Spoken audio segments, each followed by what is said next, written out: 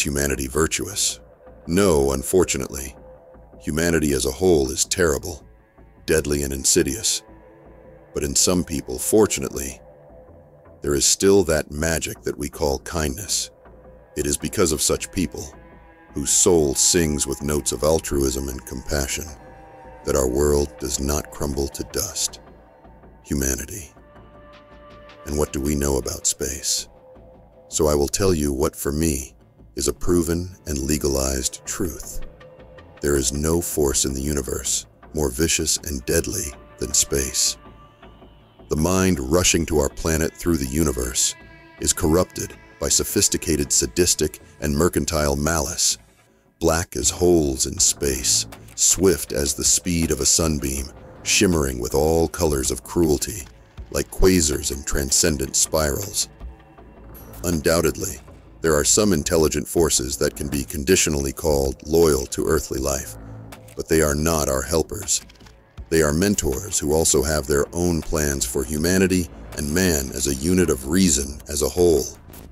They can help, but believe me, they will easily sacrifice our entire planet if circumstances unknown to us require it. And now admit it. After all, when we do good things among people, we humans cannot accurately predict what the good we have done may lead us to. I am incognito, and I did not come to talk about good or evil in the universe. For me, there are no white spots in this Torah. I have come to tell you that the world around us is not what we are used to seeing it. Mariam Benishu was pleased with herself today. Extremely pleased and happy. She finally managed to get a job after 3 months of unhappy searches. Well, it's understandable. Times are not the best, and not only for her native France, but for the European Union as a whole. Why? Mariam couldn't answer this question, but something was in the air. Something was maturing, preparing. The bubble swelled and burst. A wave of strikes swept through Paris, the suburbs, towns and cities. The industrial sector stumbled, but held on and began to slowly get back on its feet. Trade and other rubbish also held on, but banks and financial organizations decided to tighten their belts, and the first who got under the tightening were financiers of lower and middle management. That is, directly by Marius and thousands of other employees of various financial and economic departments. Mariam took a thin cigarette out of the pack and lit it. Cars were pulling along the highway along Stalingrad Square terribly slowly, but this circumstance could not spoil the mood of an elegant, joyful Parisian woman. She searched, fought, beat the thresholds, and she succeeded. In 2 days she will start working. She will become an assistant financial expert at the Benorian Bank in Paris. The girl laughed at such thoughts, but the pragmatism of life took its toll. She sounded the horn. Well, you go faster already. A yellow Renault blocked the road ahead with its massive ass. She could have sharply ducked to the right on her miniature Citroën Ami 2020, by the way, driven to the traffic light at the intersection of Secretan and Jean Jaurès, and then turned along Villette Boulevard, turned around and went home. But I did not want to drive hard, and there was no special opportunity. The high cap of the commissioner of the gendarmerie loomed in the distance at the ill-fated intersection. What have they forgotten here? It took an hour to get to the traffic light, and already at the boulevard, Mariam realized what was the matter. At first, the chanting sounded remotely, but louder and louder. Economy and labor, salary increase. Economy and labor, salary increase. That's the thing. The orange vests are rioting again. Well done, guys, but it's too loud and such a fuss. Maria, who got a job again, did not want to think that someone was not doing well. The girl looked out the open window of her car.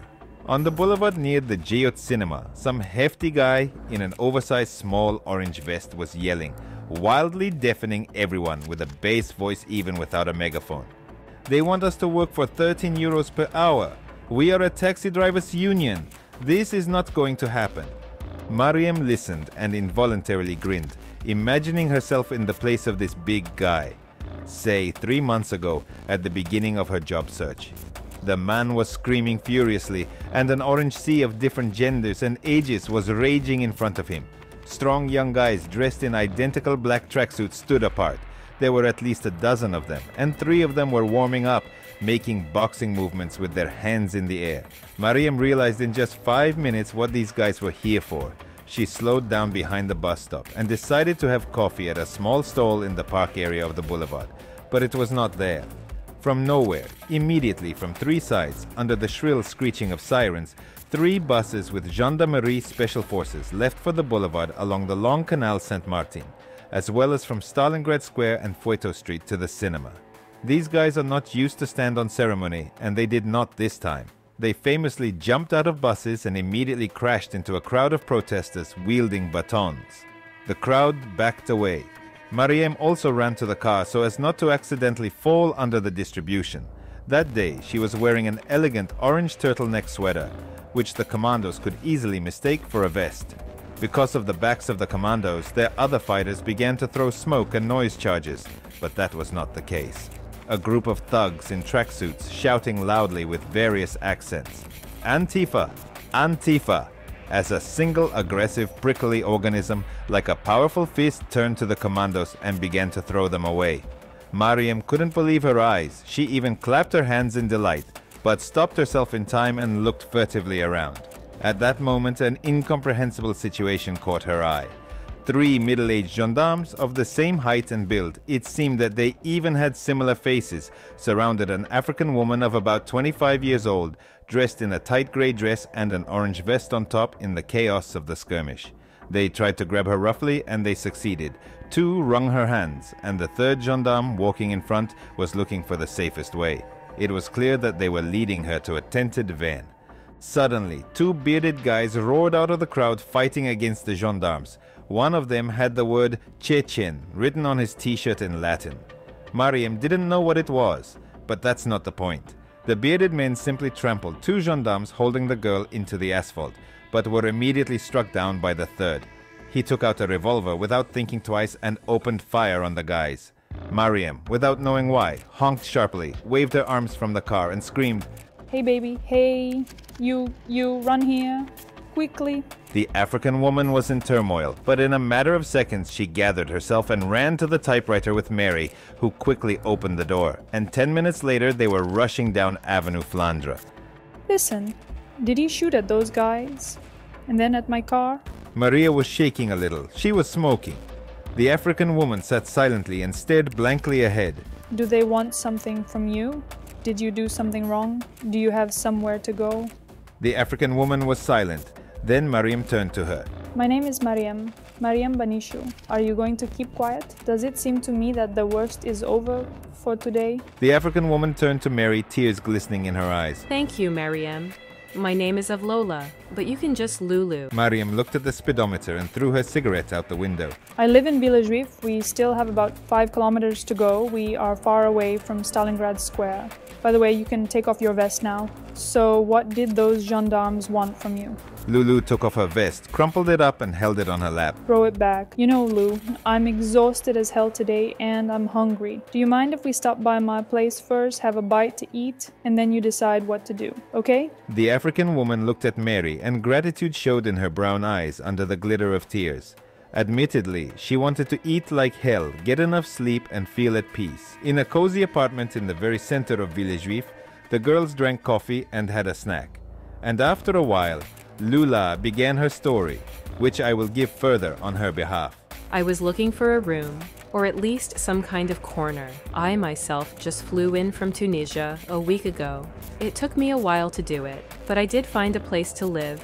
Rented it from one of the Bosnians in the Porte de la Chapelle quarter. It's a creepy place, but I wouldn't have enough money for something better and more expensive. That same night, I was kidnapped. I was sleeping and a bag was thrown over my head. I was scared. I thought it was going to be rape or something worse, but it was worse. Much worse. I woke up on the operating table completely naked, lying on my stomach. It was a room with white walls. Very bright light. I remember being touched, long hooked fingers pushing my legs apart, buttocks, sticky touches, pain. They hurt me. I remember their eyes with cat-like pupils, their gray skin. And then I woke up again in my room. It all seemed like a nightmare, but when I went to the shower, I discovered it. Avlola lifted her dress and took it off over her head. It turned out that the dress was worn on a naked body. Mariem saw two thin snow-white lines running from the shoulder blades to the lower back and to the buttocks of the African woman. The lines crossed in the spine and diverged again. Mariem touched these lines convex as if wires were sewn under the skin. What is this? Avlola began to cry. I do not know, but they control me. They are in my head. I feel like it's not going to end well. Mariem was ready to cry herself. She had heard about human experiments, illegal transplantology, abductions of women and children, but it was all far away, somewhere on the pages of newspapers, in the news. Not with her. The girl herself was ready to cry. Without fully realizing it, she hugged Avlola by the waist from behind and tremblingly touched her lips to her back, to the seductive cleavage between two elastic halves, squeezed harder and began to kiss. Avlola started up, but obediently accepted the kisses, lowering her palms to the hands that encircled her with Mary, was obedient and passionate. In the morning, Mariem woke up first. Lulu was sniffing pleasantly next to her. It was nice and cozy with her. Her full African lips gave incredible pleasure with kisses in different places. Mariem smiled and snuggled up to the hot body of a barely familiar but such a cute mulatto. The hug woke her up. Good morning, sweetheart. How did you sleep, Lulu? The African stretched and laughed loudly, exhaling. You won't believe it, Mariam, but this is my first time.